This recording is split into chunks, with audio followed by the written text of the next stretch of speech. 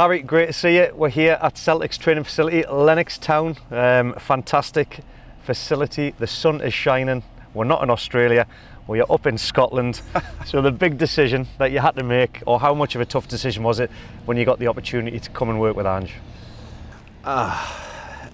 Well, I was actually going in for a job, and I felt the interview process for that job was going well.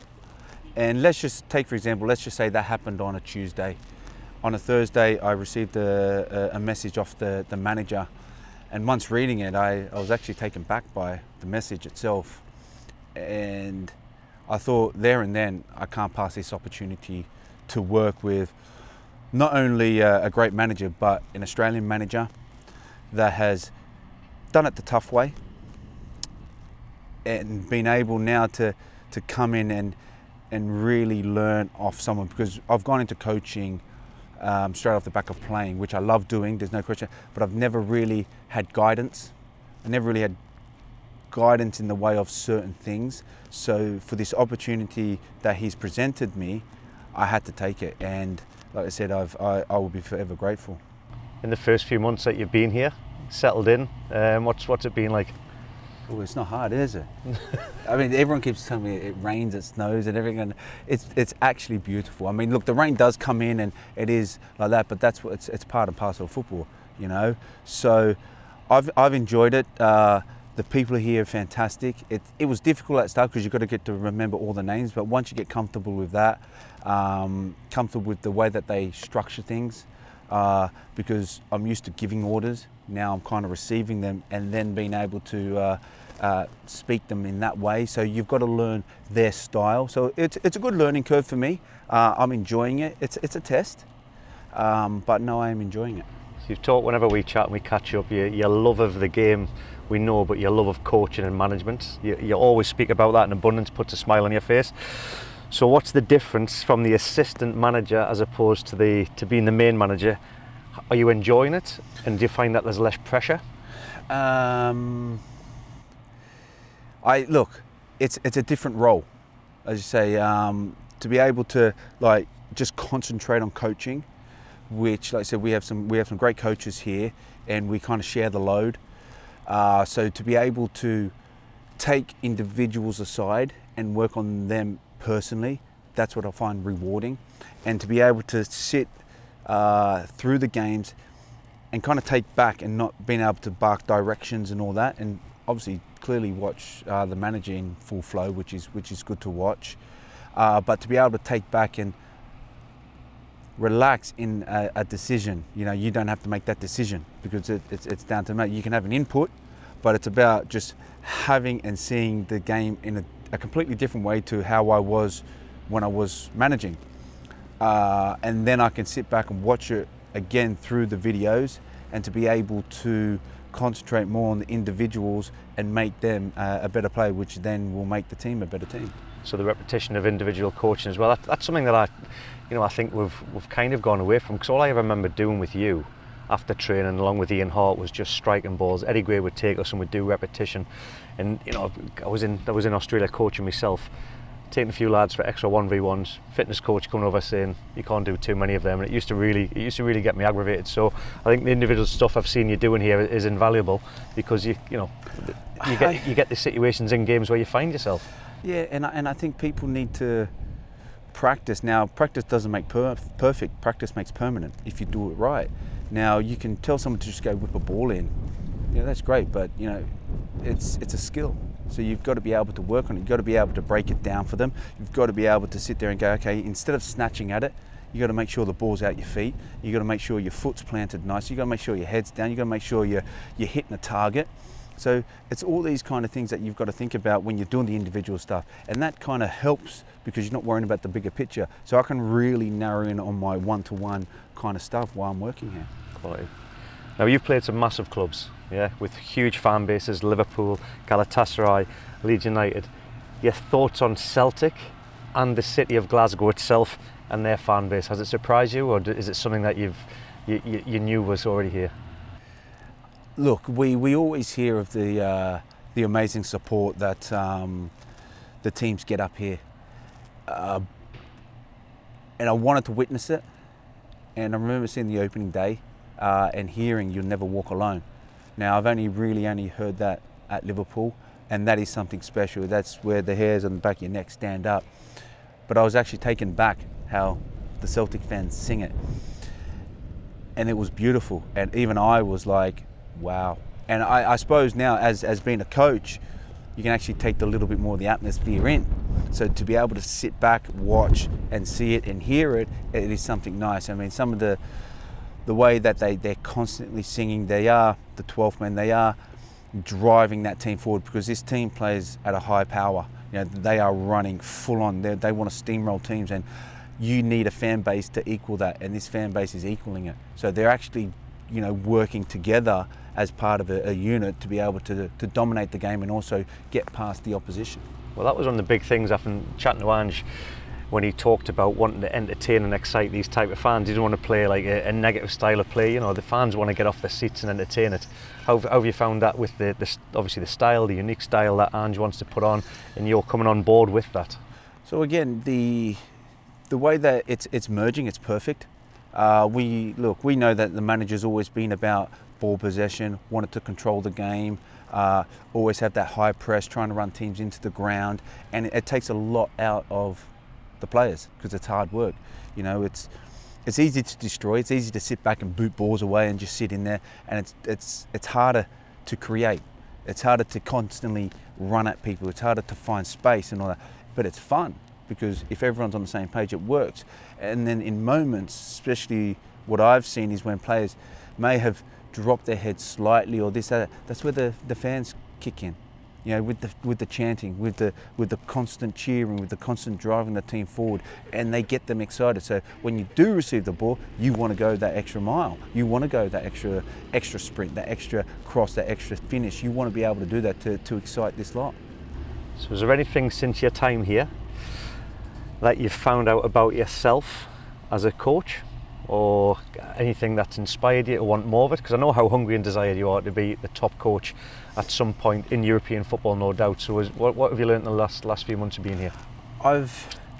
It's been nice to have obviously had to be in charge, but like I said, I've never kind of done the coaching style of working with someone else. So I've enjoyed that. Like I said, there's less pressure, and I'm not saying there's like less pressure, because the amount of pressure the manager actually puts on you to deliver what he actually wants is high, and I quite like that. I'm a firm believer in every training session should be like your last one, so make sure it counts, and it's the same as the way he thinks as well. So I wouldn't turn around and say that it's easier.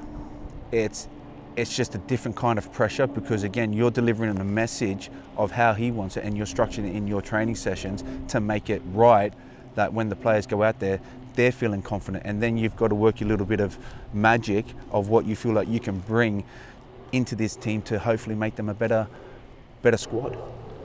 So as a manager, you've been there, you've done it, you've had a go, working with Ange as the manager. And just give us an insight as to what your day-to-day roles and responsibilities are for the people that are not involved in football. I think he expects the same kind of effort, the same mentality that I brought as a player to his coaching staff, to his squad, to his players. Again, it's not about me bowling in here and saying, oh, this is you know what I've done. It's not about, and I've never been like that even as a manager myself. It's not about me. It's about making your players better, and that's, like I said, that's the one thing I love doing. I loved when I was working with the team and creating things, but I enjoyed working personally with players and working on certain skills, because even when I did certain drills here and you see it perform in a game, that's like, even though it's a squad and that, you go, yeah. You know, you get so that you buzz. So your job here is to make the players better for the manager. You know, because he's got enough on his plate, and so our job is to come out here and make sure everything is run perfect for him, quality, and the team. And the team. Now, speaking of players and managers, what managers in the past did you enjoy going to training for and playing for? Yeah. And do you wish you had the chance to play under Ange? Because when I said I would like to play under Ange, he turned around to me and said, you couldn't have done the running that I required from the top end of the field. So he put us in my place, and I totally respect that. So what managers excited you? And obviously, could you have loved to have played under Ange? Depends. At what age was I? Or you would have been, let's give you an 18 to 25. 18 to 25, I could have easily played for him. Yeah. I could have easily played for him because I loved running with the ball. I loved running in behind with the ball. I would have been very happy to be able to just stand on the wing and just, you know, wait until that ball comes to me, because we would have dominated a lot of the possession. I didn't mind doing the defensive side of it. And especially at a younger age, that's what I would have been done and been able to do it. Well, you started as a defender. Yeah, I did start as a left back, so the defensive role for me was never a bad thing. But to be able to just stand out wide and receive the ball, especially in the final third, I would have loved that. You know, I would have loved that. And which managers give you that freedom? I would have, I won't lie, I would have been, even though with the fullbacks bombing all off it, I would have been telling them to, like, in certain times, to be getting out of my way, because I said if you're a winger, you'd want to be able to express yourself. Later on in my career, even if we go from, say, 27, I changed my role, because I'm a player that likes the ball, so I would have come to the ball a lot more. And like I said, the way that the manager likes to play, he likes players either staying away from it and doing their business in certain areas, where I actually like receiving the ball sometimes 10 yards into my own half and creating something that way. Look, I still think I could have played, but clearly I didn't, because he didn't pick me for the World Cup. So, but you know what? I was always going to ask him that question, but 2 or 3 sessions when I first came here, I knew the reason why, and like I said, I understood that and I respected it. The high intensity. Yeah, the high intensity. But look, I could have done it at a younger age, but it's just, you just evolve your game at a different thing, at a different level. He did give a compliment. He did say he wouldn't have minded having me, you and Verdux as the front three. I think he was just being nice to me, because obviously you are the Aussie internationals. Now, you've played at European Champions League yourself, you've won it with Liverpool, you've been there with Leeds United. How geared up is this team at Celtic to go on and have a good season domestically and in European football? And obviously there was a baptism of fire against Real Madrid, and I thought you scored very, very well. I won't lie, we're disappointed in the results. The Real Madrid game, I felt we handled ourselves very well. I didn't think there was much in it. We played out from the back, they played out from the back, they controlled the midfield, we controlled it at certain times. We played some dangerous balls in there to get into some great positions. They played some wonderful balls to get into some great positions. Unfortunately, the only thing that we didn't do was to convert, and we should have converted. You know, we had great opportunities to be maybe 1 or 2-0 up before even, you know, Valverde got down there, and that ball he played in was kind of the exact same ball that Jota played in for Abada. You know, it's just that they finished it and we didn't. So that's what hurts, because other than that, there was nothing really in the game. And then just recently, the last European game, yeah, we went there for the win. I felt we deserved it. We created more chances. Yes, we were playing a completely different team, a counter-attacking team that has speed. And yes, if you do have speed in your team, yeah, you are going to drop off, because you want people to run into the space, which clearly they did, and they scored. So we're just disappointed. Well, he would be very disappointed. I'm gutted that we didn't win, but I'm happy that we're creating the chances. And even just recently, the one there, which I didn't realise, and I was just walking through one of the strikers, their clips, and the one where Jacko lays it off for Dyson, and Dyson actually connects properly, and I actually, from the video, it looks like he just mishits it, but he's actually hit it perfect, but it's hit the guys on the side of the face and it goes out. So it's just these little things that are just not falling for us, but you've got to keep being in there and being in them positions.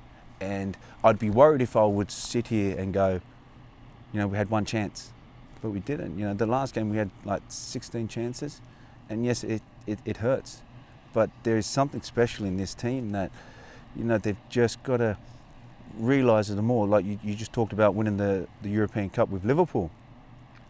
We weren't the best team in that league, we were well structured, we were well rehearsed, and we knew what we wanted to do. So exactly what this manager's doing. Every player knew his role and his things, but in moments we just took our chances. You know, and that's the thing with Champions League. It could be ruthless. You could dominate a game, but if you just don't take your chances, you could be left behind. Well, hopefully that wisdom and knowledge you can pass on to the lads for the rest of the season going forward in the European games. A match this season that did come out when it was everything seemed to be perfect was the match against Rangers, the Old Firm. You just blew them away. A 4-0 victory. How did that feel to be part of that, sitting on the dugout and knowing that you were part of that team?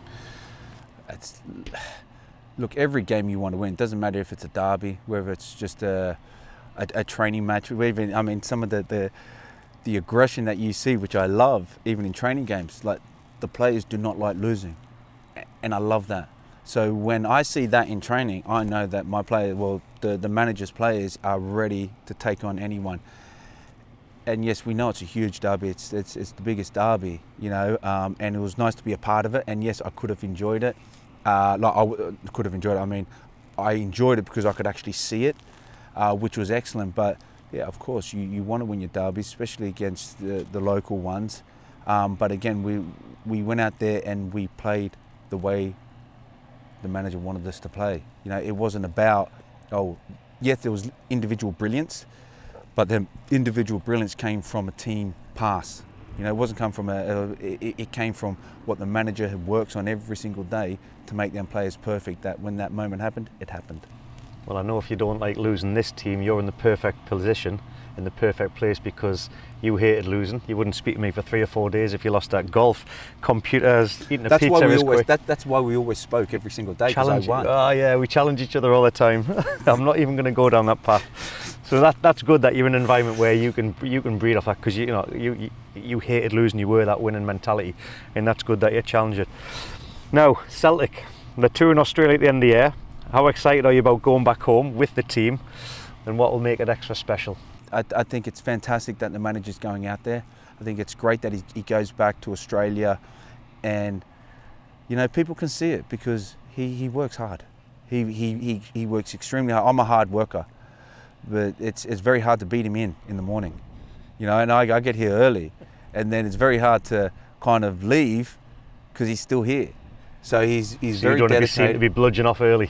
Yeah, but and I love that, because I think as the boss, you should be doing that, and it shows a great sign of, well, dedication, and you're in for the cause. And it'd be nice to go back and let people see firsthand, because you can watch games on TV, you can fast forward, rewind, all that, but to watch something live is, like I said, I say it's priceless. And you know, it's something that he can have a moment and enjoy. And I know we've got the 2 games out there, and he will want to win them. I can tell you now, he will want to win them, and he will be like full on. But it'd be nice to just show the Australian public what he's all about. Like, he's got a Celtic team playing a certain style of football that is rock and roll. You know, it's hardcore. It's full on. It's his style. What's he like behind the scenes? Is he as intense as he looks when he's on the park? Yeah. Which I like. You know, it keeps you on your toes. It makes you think, right, have I got everything sorted? Have I got everything planned right? I've got to make sure, because he demands, his standards are here. They're not here. And the only reason he's got here is because his standards are here. And I like that. I mean, when you do catch him, like I said, and you can have that maybe 5 minutes, and you get him maybe off the subject of football, he's just like a normal guy. You know what I mean? You can see he's got this love. What's the word I'm looking for? Like, he's just like a nice person to talk to, right? When you get, but like I said, you can see his mind always ticking about football. So when you do talk football, he's very much straight to the point, and he likes it. I mean, he keeps himself to himself, which is fine. But like I said, yeah, you feel like you got to be ready. You got to make sure you're ready for it. Always on your guard and ready. Yes. Yeah, because you can strike at any time. Oh yes, yeah. yes, and you just don't want to be on the end of the day. You just want to make sure my job's done perfect. Don't But I like that though. I like that. Looking ahead again to the World Cup, the Socceroos, they've got the World Cup. How do you think they're going to fare? Because I was having a chat with a few of the lads. The success for me was the way and the mannerism actually qualifying. It was a hard way to do it. Got through it. That for me was a success. So how do you think the Socceroos will go in this one? Well, you're playing a World Cup, so it's not going to be easy. Simple as that. I don't care whether you breeze through the qualifications and you score 24 goals and you cruise through it. You're playing a World Cup against the best players in the world, best teams, best countries in the world, and that's how you get there. Once you're there, it's a completely different story. Things have got to fit in right. Things have got to be well rehearsed. They don't have a lot of time. You've got to be prepared. You've got to take your chances. It's going to be tough. So I wish them the best. It's going to be hard, and I'm looking forward to seeing them. I want to watch them, and I hope they go through. I would love it if they went through. And people might tell you, oh no, you're like, no, I really would. I would love to see them go through because they copped a lot of stick throughout the qualifications, and everyone's going in. For people that, whether they've been there or not, we all know how hard it is because you're playing week in, week out for your club, and then to come in there and to play a game and we fly a lot, it's difficult. So I take my hat off, you know, especially in that last game where they held their nerve and they got through on penalties, right? Which was excellent. We've been there before and done it, and look what happened. We surprised a lot of teams. So I really hope they go out there and play with no fear. That's what I'm hoping. I hope they go out there and enjoy it. You know, they don't get hurt, but they go out there and just enjoy it, and hopefully they surprise a few people. Invaluable bit of advice there. Yep. Well, a man that's going to be involved in that, I think he played a key part in the game against Peru, Aaron Moy. He's here now at Celtic with you. Did you actually play with him? I may have played one or two when he was younger. Yeah. He came in when he was younger, but he's very quiet. Even now he's still quiet. So half the time when we have a conversation, it's just me talking, and he just smiles at me. But no, he's a great guy. He's a fantastic player. Yeah. Like I said, I never really had the chance to study him and watch him, but here you can see the quality he has. His vision of his passing to see it's up there. You can see why he's played at the highest level. Well, even just observing the sessions and the little tight possession games that you were obviously driving and getting them through, just to see he's got that mindset. He loves a little tight spaces, little flicks on the corner. Didn't look out of place, and a fit Aaron Moy, playing regular, getting game time, going into the World Cup. That's good for Celtic and the Socceroos. 100%, 100%, and he'll get his opportunities because, as I said, we have quite a few games coming up, and the way we play, the manager, he may rotate, he may not, but there will be opportunities where Aaron will play, and like I said, I think his quality will shine above everybody else's. And he started, his first little venture into Europe was with St Mirren, just down the road. There's a massive amount of Aussies now playing in the Scottish leagues. I think it's 14 in total at the moment. It's a great pathway for them into European football now, yeah? It's not a bad little league. You know, yes, you could say that. Could there be more competition? But again, I mean, every ground you go to gives you different little challenges. You know, we've played Ross County a couple of times. You know, the travel up there, which is a lovely drive, but tight little ground, the work ethic from the opposition. I mean, you got to understand as well is when Celtic go and play all these teams, this is the game that they're looking forward to. So even their levels of the players have risen, and that's the thing about being champions, is that everybody wants to knock off a champion. So you can't have a bad day at the office, otherwise you are going to be battered from pillar to post, you know, by everybody, because you're not supposed to do that. So the pressure on these players, these Celtic players, to perform week in, week out is huge, and you can't afford to go anywhere and have a slip up. But the opportunity for opposition to come and show what they've got is, you know, it's tough. It's tough. So they could be in the right place at the right time when they're playing the bigger teams to get a move. Yeah, yes. But again, it's our job as staff to prevent that, to be able to make sure our players are ready for every challenge, to give them the information, just enough information so they can go out there and perform and do what they need to do. Going back in the day, me and you travelling, roommates, all we ever used to do was computer games.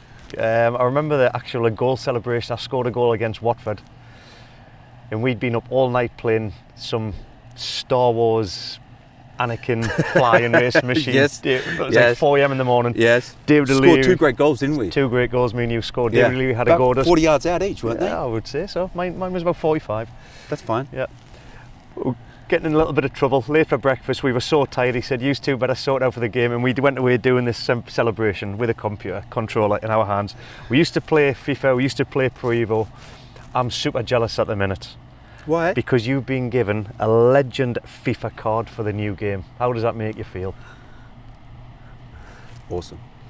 It does, great. doesn't it? Yeah, of course it does. I mean, in a way, you kind of wanted these cards to be out when we were playing, because it's a, you know, you see all the players have it, and the ratings and the challenges that we would have had as players going, oh, well, look at my rating better than your rating. You'd probably go and work on it on the training pitch to make sure that your ratings got up there.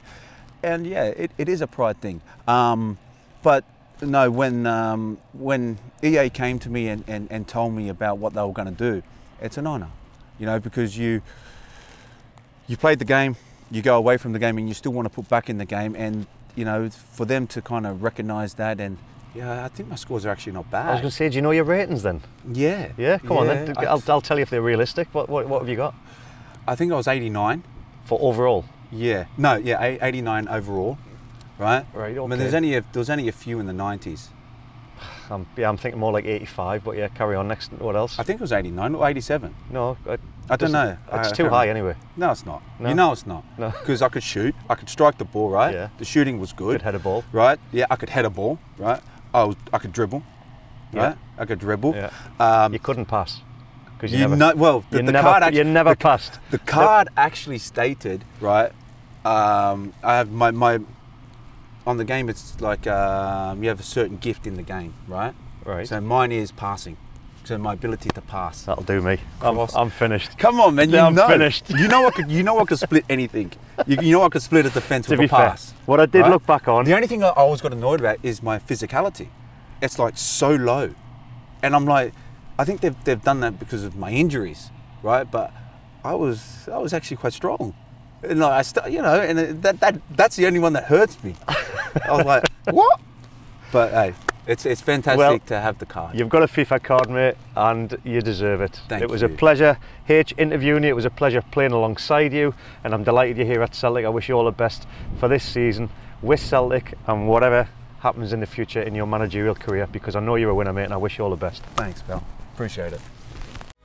Did you enjoy that? There's so much more, so why not hit subscribe and download the Optus Sport app.